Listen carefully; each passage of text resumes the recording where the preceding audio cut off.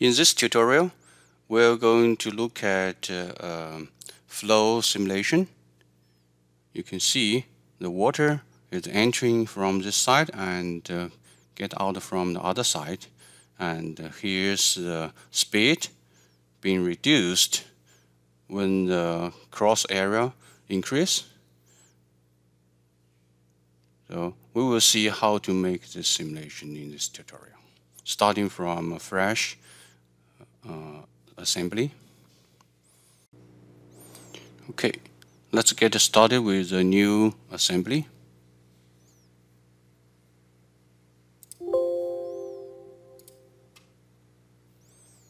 First, we create a new assembly.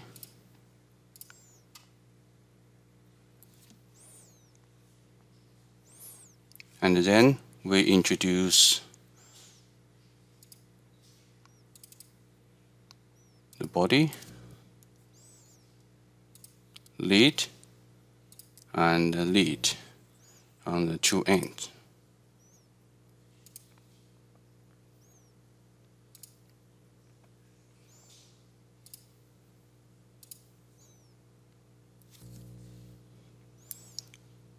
And first, let's make this aligned with all the front planes.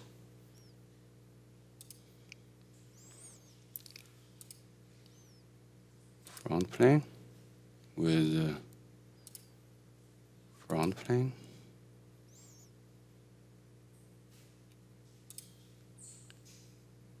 Top plane with top plane. Right plane with right plane.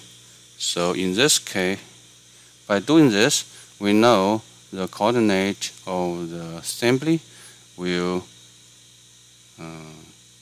coincident with our body.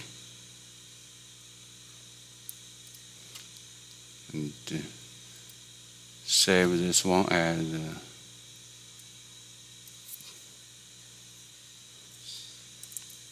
flow simulation. Give your initial.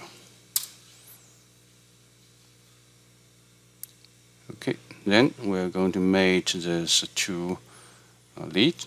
So in later, this lead with this part will give the volume of the cavity in here. So to define the fluid, what we can do here, we can make this surface aligned with this surface,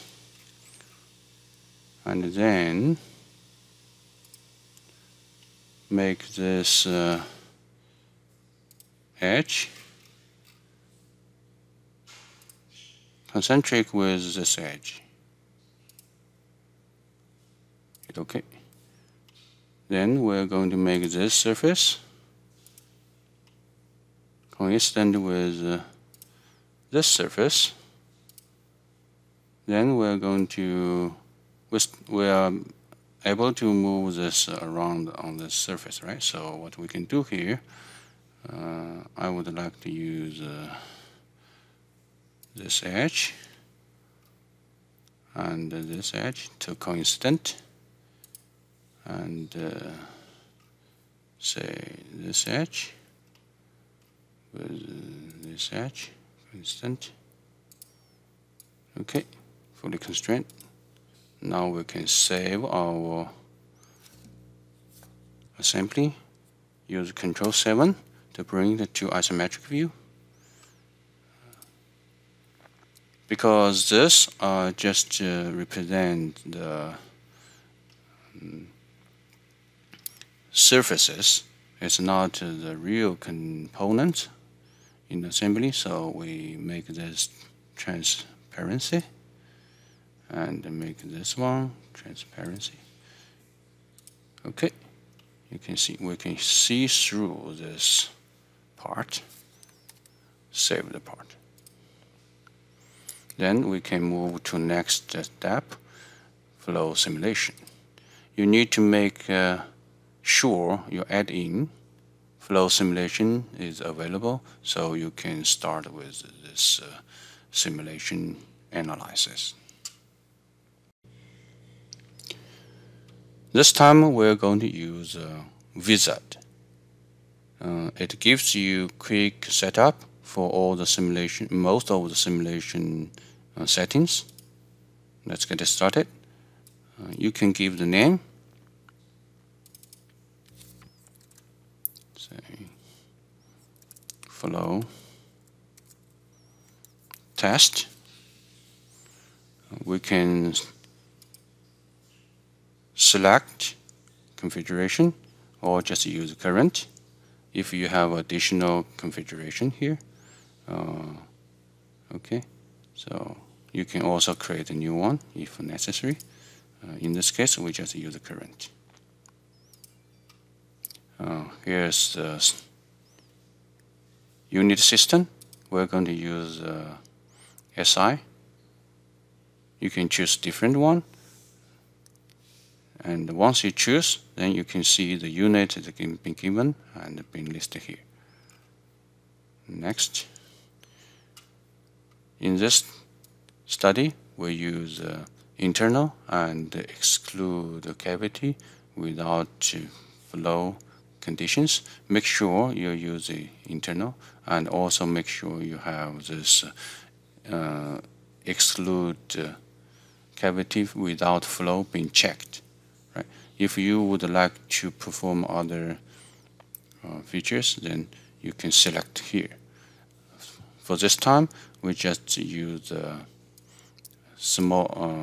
the default without any additional value being added to this study. Very simple one to understand the whole process of flow simulation. Liquid, you can choose different liquid being listed here. Right? You can also create a new one if you necessary. This time we're going to use water. So it's a liquid and water being selected. Right? If you want to add this one, then you can select different ones. We use water, which is being predefined. Then add here. You can see the water liquid is being put here. Right? Then default liquid. And then hit next. You can see here flow type, laminar and turbulent, right? So we can use different ones, okay? Laminar only or turbulent only. So we have laminar and turbulent being selected, okay? Cavitation is not checked here, right? Once you're done, hit next, then you can see we use default wall thermal condition, which is adiabatic. That means we are not interested in heat transfer in this study, right? So we just use this. We only consider its flow, pressure drop, velocity change, and so on.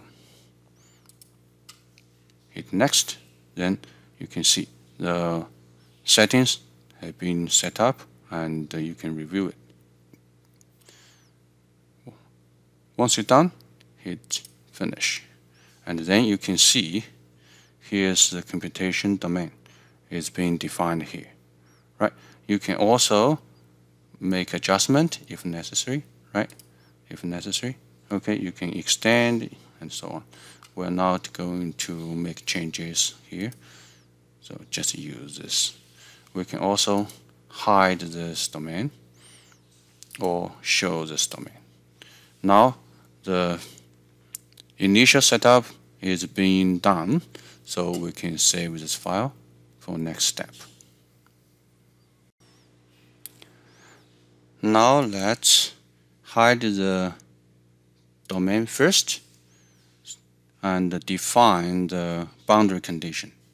So click boundary condition, right click, insert the boundary condition here, and we are going to define open flow opening here, right? So inlet mass flow, we're going to use this circular area as our entrance. So what we can do here, we can hide the body first, so we will be able to easily select this surface as our surface, right? So here you can see, okay, it is the inner surface, okay, it is the inner surface, and you're going to say inlet mass flow, select this one, and then normal to face, make sure it is normal to face, and here we're going to use 50 kilogram per second. That's a very large value considering its size, and hit OK. Now you can see inlet mass flow 1 is being defined. Let's save the file. Then let's define outlet, right? So right click, boundary condition, insert. This time we're going to select the face, which is opposite. Make sure you select the correct surface, right? So Control 7, okay, which is this one, not the other one. So this is incorrect. So we can delete this one. Make sure it is on this side. Okay, so this time we're going to use the pressure opening, and we are going to keep the rest as a default for now. Hit OK. You can see environment pressure 2 is being defined on this side. Now if we bring, okay, go to model, right? So feature manage design tree, hit it, and then show the part. Then you can see here's the defined domain and the boundary condition being given. Save the file, bring it to isometric view, use Control 7. Then you can come back to flow simulation analysis, right? So that is the boundary condition.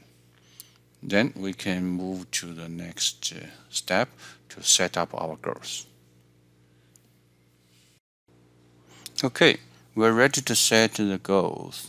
The goals is very important, right? What we can do here, from this list, right click, you can select insert the global goals, you can insert point goals, you can insert surface goals, volume goals, and equation goals, and so on. In this, we're going to use this entrance area to set our surface goal. You can see. So what we can do here, we can select lead 1. You can see lead 1. Okay, it's been given here. Or what you can do here, you can hide this one.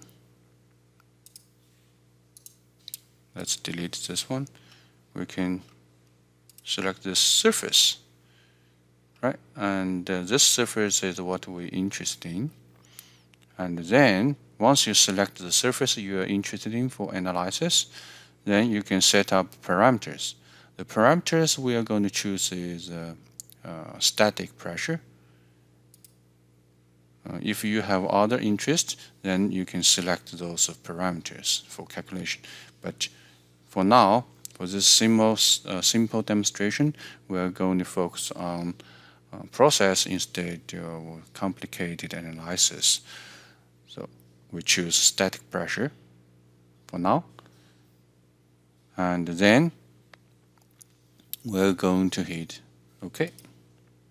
Then you can see a new goal, which is SG average static pressure 1. It's been displayed in your analysis flow test. Okay, so then we can make this visible again, show the components, and if you wish, you can hide this too as well, but we would like to keep it, make it translucency. Control 7. Now you set most of the necessary boundary condition, goals, and domains to run a simulation. Now we're ready to start to create our mesh. So let's double click global mesh. Then you can see automatic is being given. You can also change menu. In this case, we're going to use automatic, and the settings here is the level of initial mesh. You can change this value to get more or less, right? Here, minimum size of gap, we're going to say, because we have a millimeter, so we're going to reduce this to 0.005, which is about 5 millimeter. You can make it even smaller. Okay.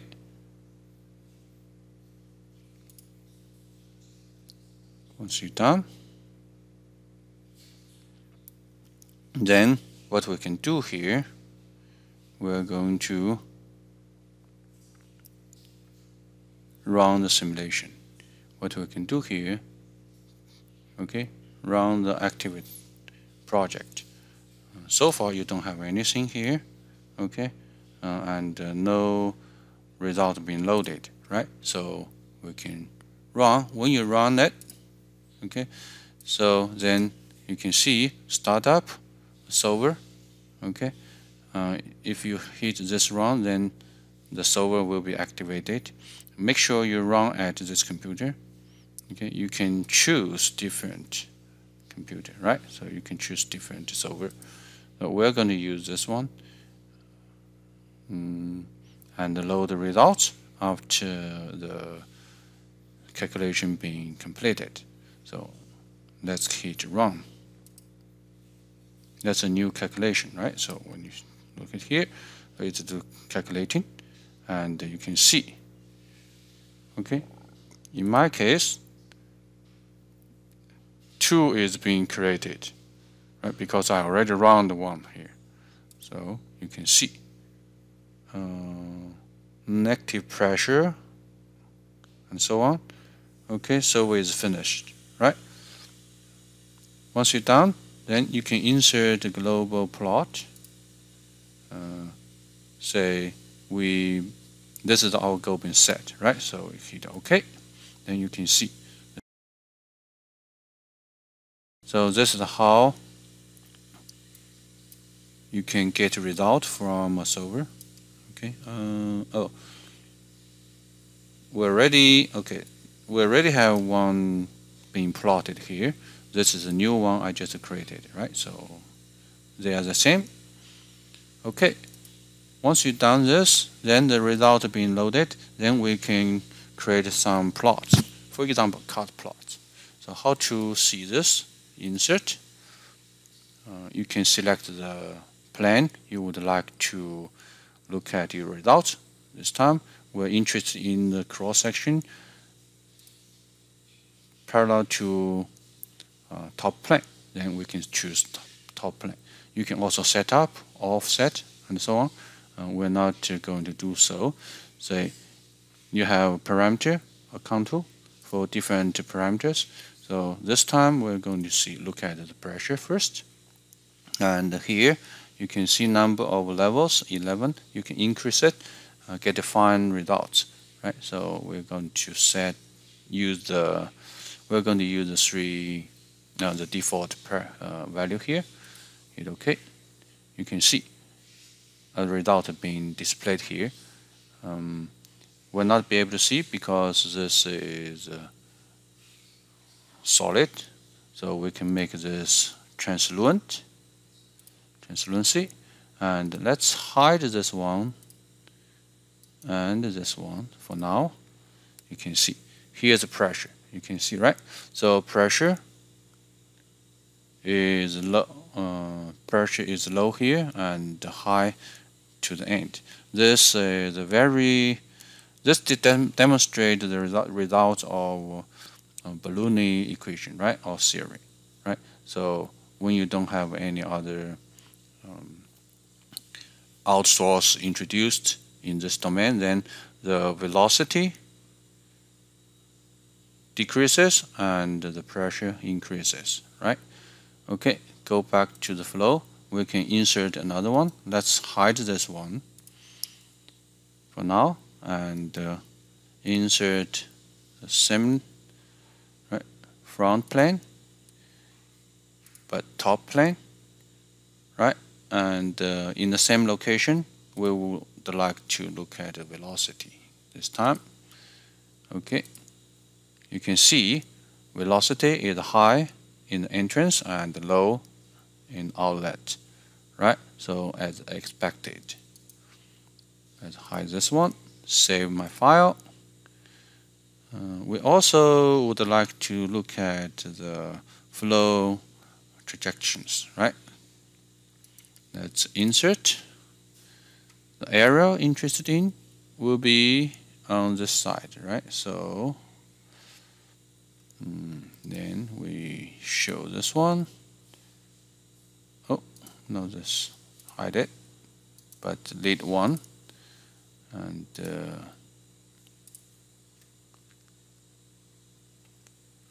we make this surface, okay, and example 20. We're going to use this domain dynamic. So hit OK to see what's happening. Use a vector. You can use 25 distance. Let's see what's happening. Oh, here's the result. Right. Now let's make our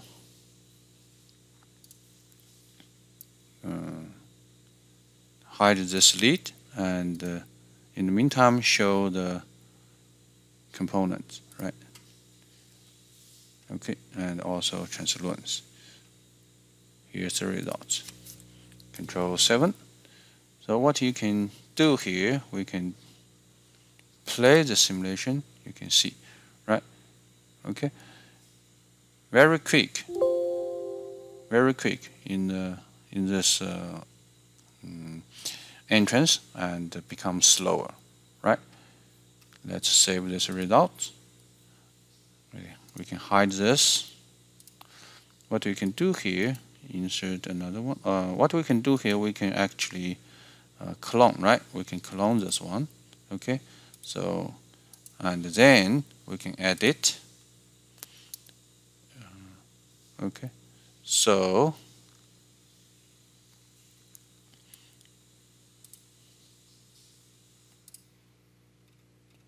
we can change some parameters here, right? This is the velocity.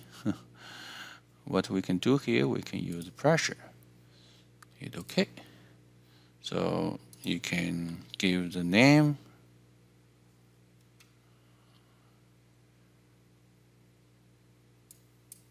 Okay.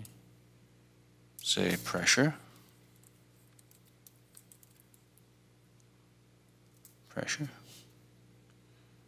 And then play it. Okay, so you can see here velocity is high, but the pressure is high on this end, right?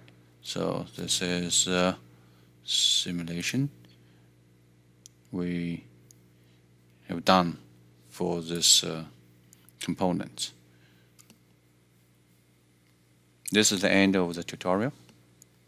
If you like, you can also create some other, for example, surface plot, isosurface plot, and so on, and even create XY plots on your own. You can practice this by yourself.